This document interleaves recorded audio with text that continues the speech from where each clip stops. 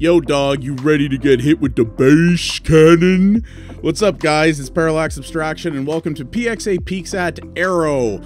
I'm a little bit late to the party on this one. This game came out a couple of months ago, but it got lost in my couple of months worth of life chaos. This is on my backlog of stuff to cover, and I'm actually looking forward to this because, well, it's a rhythm game, and you don't necessarily see a ton of these days, and this one's pretty cool. It actually is very polished and has a very cool style for a game developed by such a small team. This comes to us from a small team called Mad Fellows, which is only 3 people and started out as 2 people, which is pretty darn impressive.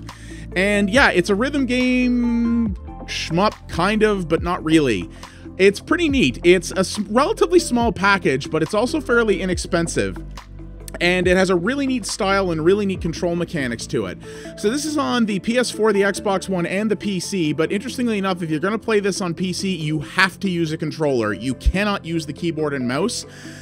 I originally kind of went, that seems a little bit lazy, but when you start seeing how this game is played, you're going to understand why that is. So there are 3 different difficulty levels on this. It is all the same songs. They just go up in difficulty. The soundtrack for this game is almost entirely dubstep. Now, I kind of got over dubstep, but I still don't mind it. If you really dislike dubstep, then you're probably not going to enjoy this game. But I actually think the soundtrack fits very well to the gameplay style. So yeah, there's 3 different levels that you unlock as you go. I'm just going to start on normal here, which I have played and almost perfected, just to show you it here. But yeah, let's dive into this thing. It's at its core, it's a relatively straightforward score attack game, but it has a really unique way it goes about things. And well, it starts, if it's a game around dubstep, you know it's got to start with this song, so let's just go into it.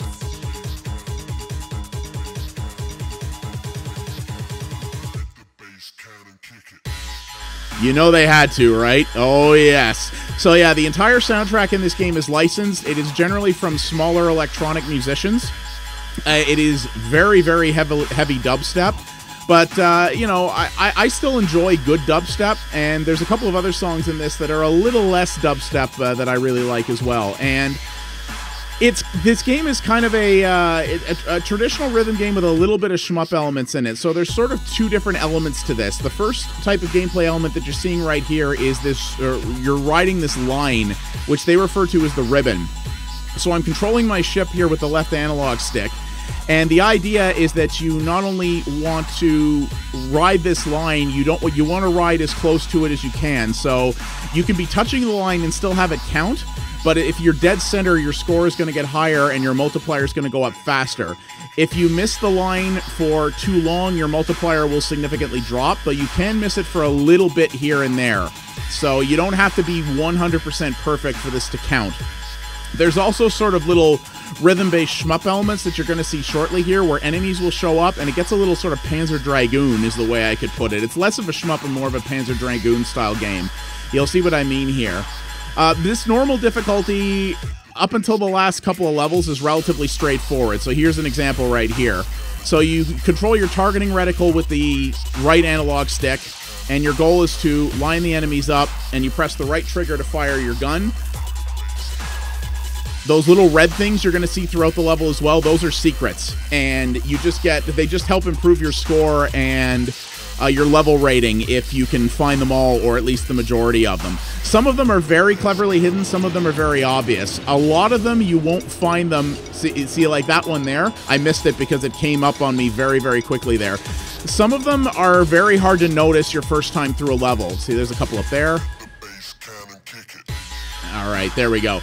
So, yeah, you'll see them. You won't necessarily see them your first time through a level, but this is a game that, like most rhythm games, it very much encourages replayability because it's all about score attack, which is what I really like about it.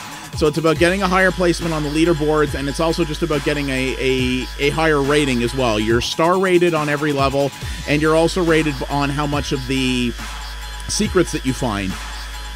Progression in this is gated, which is something I'm not really a fan of, so here's a neat little combination where you have both of these things. In later difficulty levels, you will see well, I'll show you some of the advanced play later, but this stuff gets way more complicated later on. You're going to have to juggle a lot of different waves of enemies while paying attention to riding the ribbon, and it actually it kind of stresses your brain a little bit because you're multitasking two very different kinds of gameplay types at once, and it can get a little mind-bendy, but we'll get there. And in addition to that, most of those enemies do have the ability to fire things at you if you don't take them out quick enough. And if you get hit by their projectiles, you'll see there's a little shield icon there in the upper left. So you can take 3 hits. Taking a hit will severely damage your multiplier and also take you out of play for a little while. So it can definitely... Getting a hit is very bad for your score. And if you take 3 hits, it's game over and you got to start the level over again. So there we go. We're at the end of this guy here. And that's it. So there's no story in this game. You're just flying through these different worlds. There's no random generation or anything like that. All of these worlds are crafted. So it is somewhat linear. There's no real story. You're this ship on this planet taking out enemies for some reason. Every level is quite a bit different in terms of its design and the music that it has. So this is Pure Sunlight, which is a song I've actually been listening to outside of the game fairly regularly, actually. This is the least dubsteppy track. And I quite enjoy it. I got to learn about Mr. Fiji Ouija as well as Laura Bren, which are 2 very cool electronic artists, actually. So, you see, this one starts you out with the enemies specifically. So yeah, I'm going to say this normal level is pretty easy. Progression is gated by the number of stars that you have. And that... In most games, that bugs me. I don't like games that artificially gate your progression based on like, oh, you didn't do well enough in these last few levels, so I hope you enjoy doing them over and over and over again until you get better at it. But this game doesn't seem to be pretty punishing on that front. Even I never had to replay a song to unlock every song on the normal difficulty. Now, I've been playing Advanced, which has not been as hard as I expected, but only because I played so much of the normal level. Advanced is definitely more tricky. Now, you see, just trying to multitask those 2 secrets there while riding the ribbon kind of screwed me up. So I suspect later on, though, especially when you get to the Master difficulty, which I believe requires 100... actually, I think unlocking Master level requires 100%ing the other 2 levels, so that's probably where it's going to get a little difficult. So you see in here, you're not actually getting scored for this, but now in concert with the rhythm here, you're trying to avoid this, and in later levels, you'll be fighting enemies while you do this, too. So yeah, every song in this is its own special level. There are a couple of bosses in this as well, and the bosses are a little underwhelming. They are reasonably challenging, but the weird part is that you can finish the level without taking them out. Now you'll get a lousy rating, and there are achievements for not just finishing the boss levels, but for taking out the bosses themselves. But yeah, you still don't have to beat them to finish the level, which seems a little strange to me, but I guess it would be hard to do that, to get to the end of the level and just, you know, and to get to the end of the level having not beaten the boss and have it just be like, well, you're done. So I'm not sure. I feel like that could have been maybe handled a little bit better, though. But yeah, this is sort of the core of it here. I'll show you how much more complicated it gets by playing an advanced song after this, but I actually have been kind of impressed with this. It's not a very long game, at least if you don't really want to try for perfection on every song or just want to play the normal difficulty. I beat it in like maybe an hour, maybe a little more than that. But it's only $15 US, and the mechanics are maybe not necessarily as complicated as some of the Harmonix games. You know, this is certainly not like Rock Band or Guitar Hero or something like that, or even something like Amplitude, or something like that Harmonix made. But I find this a little bit more interesting. I like rhythm games a lot, and there not only aren't a lot of rhythm games, there are not that many that are necessarily all that interesting. But I've never played a rhythm game that has the style of mechanic this does and kind of blends a Panzer Dragoon style game with a fairly challenging rhythm mechanic, which I've actually been enjoying quite a bit. This has been I like the fact that it's not trying to have an incredibly deep system. You know, you've seen the core mechanics here. They obviously get more complicated, but from a base design perspective, it's not very involved compared to some other rhythm games. But I kind of like the simplicity of the general mechanical design, and I like the environments. I think this sort of elements of like Tron combined with flat shading actually looks pretty cool. You know, I think it's enjoyable for sure, and it does some pretty interesting stuff here. So, all right, let's go up to advanced here. So there is also what's called the chill out mode, which is literally just you play through a level with, as you can see, with no penalty. Though it looks like you can still go after secrets, which is kind of cool. So let's pick advanced and let's go to a later level. I believe I don't know if I did flame out of these ones. Let's see. All right. Yeah, this one gets crazy. So this is just advanced, remember. This is not expert. So you see this guy's sort of shooting a little projectile at you. Now, your ultimate goal that you want to do is to take it out. Shoot, see, I got hit there. If you can't take it out, it is possible to dodge it, though it's not easy. All right, I got him there. So you see here we've got these little waves of little enemies that are coming in that you kind of want to try to time so that you take them all out as quick as you can. All right, watch this. So you see you get these really much more complicated circular patterns. There's another song that has you sort of going back and forth in a rapid wave fashion. And honestly, trying to do some of these more complicated, speedy patterns while also trying to manage the enemies on the screen who will do damage to you if you're not careful. It's very much a left brain, right brain kind of thing. It's actually, like, I'm not the best multitasker in the world, but oh god, yeah, and these rhythm, those like compressor things are brutal because you can only get through one place with them. So you have to go through where the green ones are. There we go.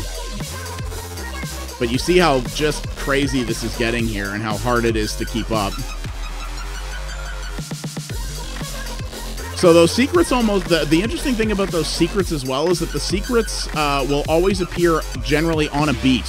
So if you want to keep your eye open for secrets, you generally want to watch for one that comes on a downbeat, because that's usually where they will tend to show up. But yeah, having to ride the line while also doing enemy management is actually kind of a very much a left brain, right thing. You're trying to do two very distinctive different kinds of things at once, and you'll find yourself like really gripping the controller really hard because you're really trying to concentrate, and you'll actually feel your brain like really getting a workout in a way that I've never gotten from even a lot of rhythm games. Like I've played a lot of very tough rhythm games, you know, like the Elite Beat Agent series and things like that. But I've never played, or even Rhythm Heaven or games like that. Those can get very complicated as well, but they don't tend to have you multitasking multiple types of gameplay mechanics at this exact same time the way this one does, and that's what I find cool about it. The normal difficulty, you're really probably not going to find that difficult, and the thing is, this is why I say that if you really don't like dubstep, you won't like this, because you're going to be listening to these songs a lot. Because if you want to get through all the different difficulty modes, you're going to be playing the same songs over and over again, just on the different modes. Forget if you fail out of them and have to retry. Okay, I got those right. But also, if you just want to get better leaderboard placement or get 100% completion, which to get to some of the really higher difficulties, I believe you have to do, you're going to be playing this. You're going to be playing a lot of the same songs a lot. And probably the only song in this whole game I would really listen to on my own in the car would have been that Pure Sunlight song that you were listening to there before. But I think these songs are very good as well in terms of I think they suit the gameplay very well. Yeah, I see I only got 2 stars there. But yeah, they suit the gameplay very well, and they suit the mechanics well, and I think they lend a very good, strong sense of energy and drive to the levels, which is really kind of... Oh, I missed a secret right off the cuff there. So you want to see things get a little crazier. You see how fast you have to do this? Now picture doing this while managing a bunch of enemies too, which is probably going to happen soon. Yep. And I can only imagine on the master difficulty what this is going to get like. It's just, oh god, this just hurts my head. But it does it in a good way. Like, it's a game that actually gives you a real mental workout, and I think that's very cool.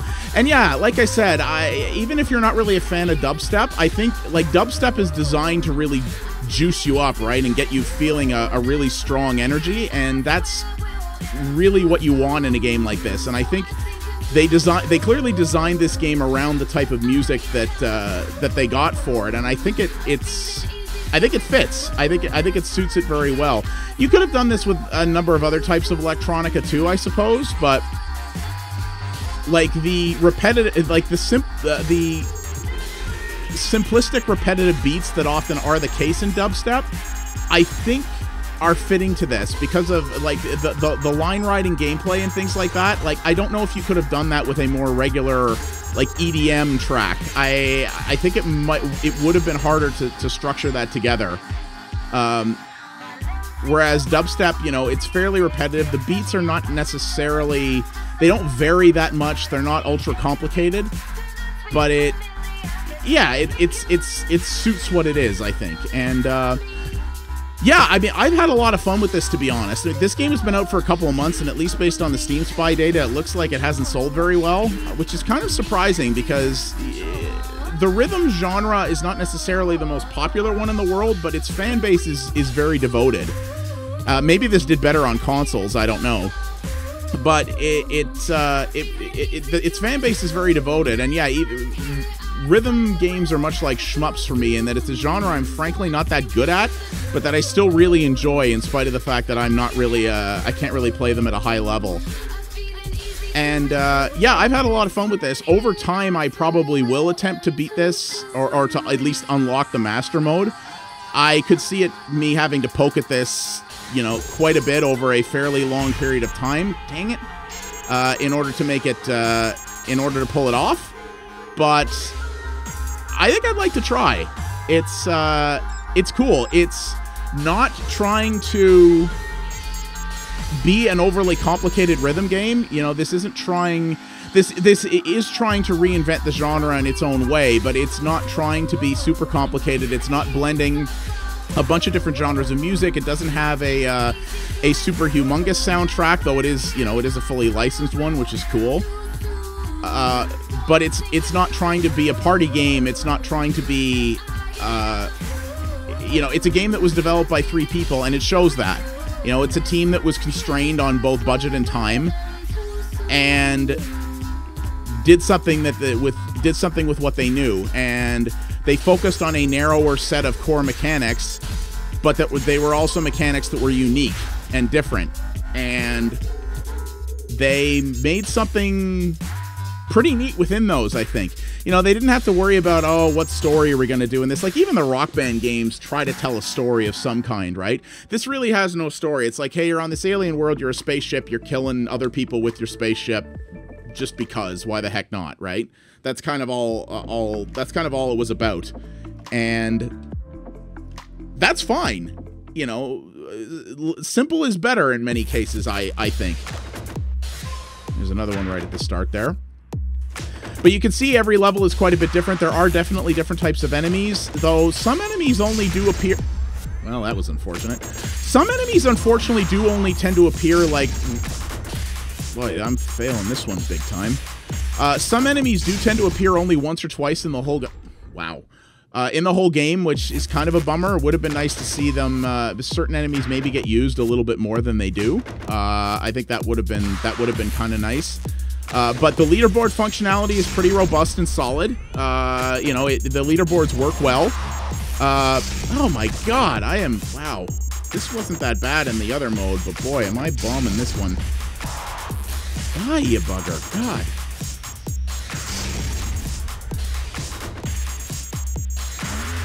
For real? Nope. Okay. So you sort of see what we're talking about here, but and I'll give you an example. Where's one of the bosses here? Yeah, here's the first boss. It's this interesting kind of sandworm thing.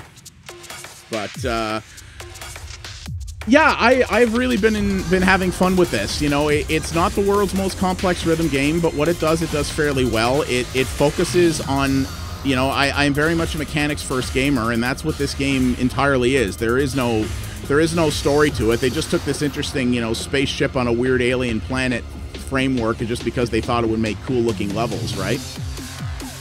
So here we got to take out a few normal enemies, and then he'll reappear. There he is. Oh, dang. Yeah, this on advanced is quite something. Even on normal, this is rather tricky. I think it took me 3 or 4 tries to actually beat the boss the first time I did this level, and the last boss took me quite a bit longer than that. But I like the fact that every level is different and handcrafted. You know, it doesn't try to randomly generate things. I mean, yeah, that might give some more replayability, but I don't think that's really explicitly necessary. So, but yeah, this has been a good time. You know, you gotta like the genre of music it's going for, obviously, but I think it does suit very well. And yeah, it's good to play. I mean, obviously, you got to have a controller on your PC if you want to be able to play this, which might turn some people off, though most PC players I know at least have a controller lying around these days. It's pretty commonplace, I would say. So, and yeah, especially if you're a player who likes arcade-style mechanics and score attack, the leaderboards are very nicely implemented on here. As best as I can tell, the top of the leaderboard are some savant-level players, but it doesn't seem to be dominated by, you know, cheat engine douchebags, which is nice. Yeah, and if you're someone who really likes rhythm games, especially on the PC, where we have been, frankly, a little bit... I mean, we've frankly been starved for this genre everywhere, but in particular on the PC, then you've got an option right here, and it's only 15 bucks. And I think it's a pretty good package for what they include in it. There's a good challenge, a good variety of levels, unique mechanics, some good high-energy music, and nice replayability if you're gonna be into that. So, yeah, that is Aaero, developed by Madfellows Games, and published by Reverb XXXP in 2017.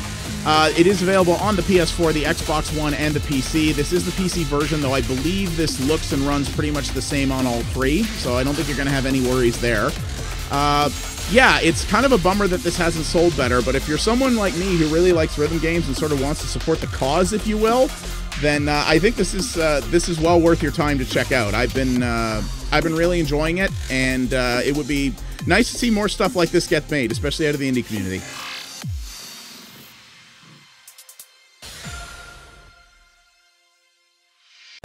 Thanks for watching, everybody. If you liked what you saw here, please consider liking the video and subscribing to the channel. That does help me out a great deal. If you want to watch something else, check out the videos on screen now, and don't forget to follow @PXA Media on Twitter to find out about new stuff first.